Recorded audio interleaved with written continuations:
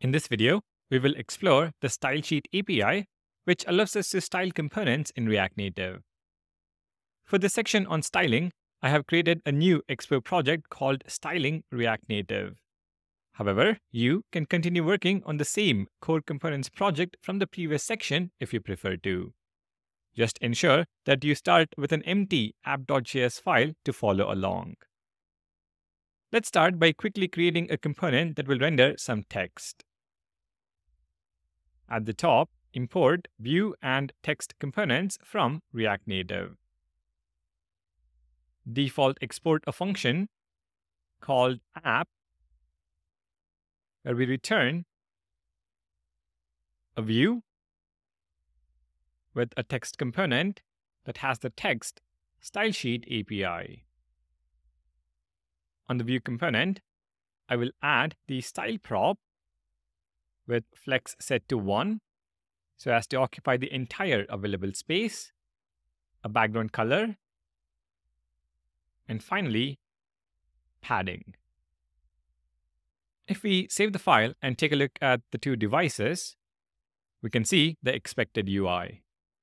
This approach uses inline styling, which we have already come across. Although inline styles work fine, they are not the recommended approach for styling in React Native. In fact, you will rarely find them in a code base. The preferred method is to use the StyleSheet API. Let me demonstrate how to use it by replacing the inline style. To begin, import the StyleSheet API from React Native. Next, below the app component, call the create method on the StyleSheet API. Assign the returned value to a constant called styles. As an argument to the create method, provide an object that contains key value pairs. You can choose any key name you want to, but it is recommended to give them semantic meaning. For example, I will name it container. The value should be an object containing key value pairs similar to CSS properties and values, but in JavaScript. In our case, we can extract the styles from the style prop and assign them to the container key. So cut the object and specify as the value to container.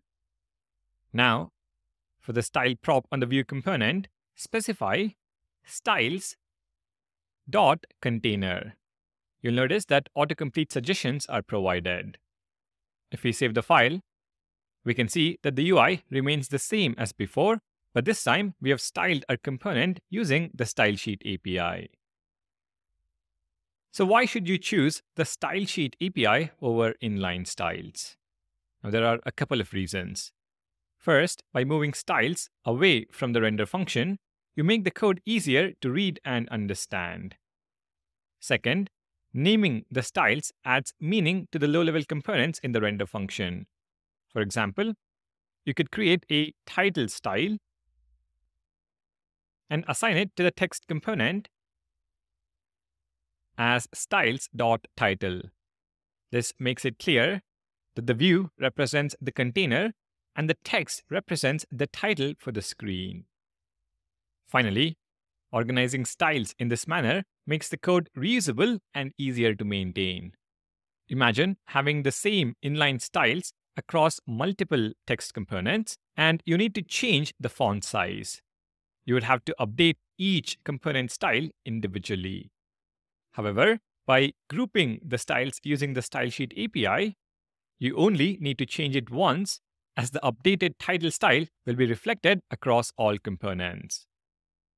It is also important to note that these styles can only be used within the same file.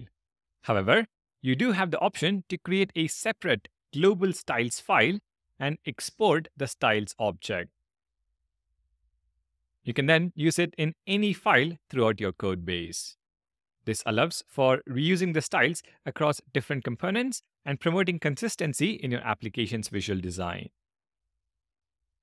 You might also be wondering, what if you create a style object without using the StyleSheet API? Well, in that case, you won't have access to autocomplete suggestions. If I try add a margin, you can see we don't have any autocomplete. But the same with the StyleSheet API, we have access to those autocomplete suggestions. And trust me, in React Native, having the assistance is valuable since the property names are quite different from what you're used to in the browser. All right, I hope you now have a clear understanding of the two methods of styling React Native components, inline styles and the StyleSheet API. The StyleSheet API is the recommended approach as it promotes writing organized, easy to read, and maintainable code. Thank you for watching. If you're enjoying the content, please leave a like and subscribe to the channel. I'll see you in the next video.